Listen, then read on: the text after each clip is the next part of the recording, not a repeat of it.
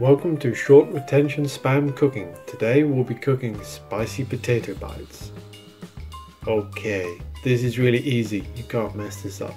I did mess it up, but it's okay now. Lots of hot water, lots of hot oven, and we need these. These are fresh potatoes. 1 potato, 2 potato, 3 potato, no 4. No, okay, do that now. Peel these using anything you've got to hand and chop them a lot more sensibly than I did last time. That was just really stupid.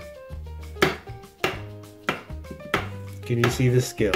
Can you see the delicate touch there? And look, ta-da, magic. Okay, put them in the boiling water using your hands, using your feet, using your mouth, anything. Set a timer, beep, beep, beep, beep, beep.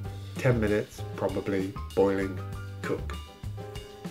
Okay, in a bowl, add a load of oil. Any kind of oil will do.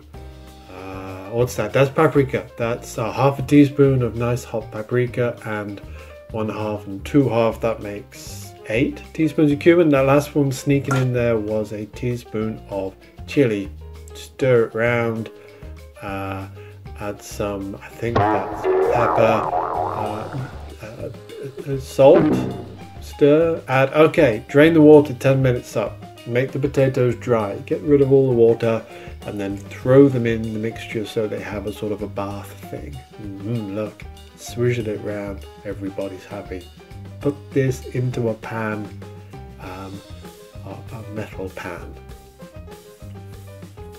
Okay, oven, hot oven, put them in, and set the timer, okay, there, look, 5 minutes or 4 minutes and 42 seconds if you want to be precise, as in the video.